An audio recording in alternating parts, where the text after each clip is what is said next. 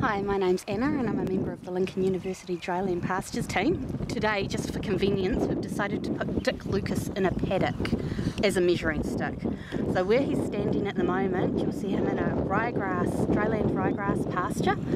As you can notice, you can't see his shoes, but it's actually a fairly low pasture standing over there. It's drought stressed at the moment, although it's slightly green, and as he walks forward, you'll see the purpose of this video, which is a rather fortuitous leak in the irrigation pipes to the water troughs.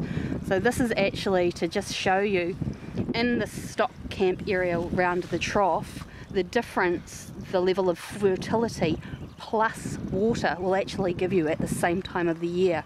So as you can see, it's almost up to his knees at this stage. And as he migrates around, he's going to get through the fence into a cocksfoot pasture.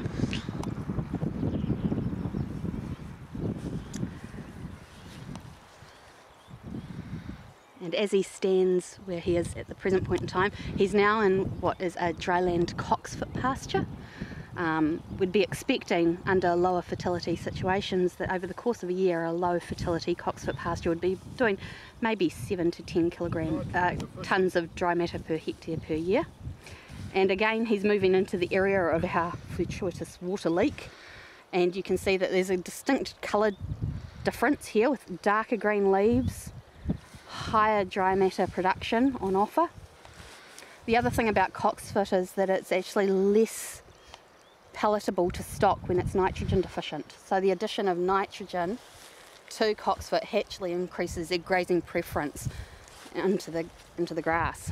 And we've found in previous studies that the addition of water and nitrogen together can increase yields to those of a highly fertile irrigated ryegrass pasture of about 22 tonnes of dry matter per hectare per year in this environment.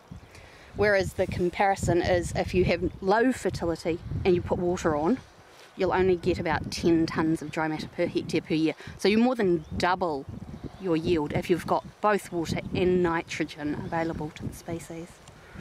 So here we've got unlimited nitrogen and good water supply.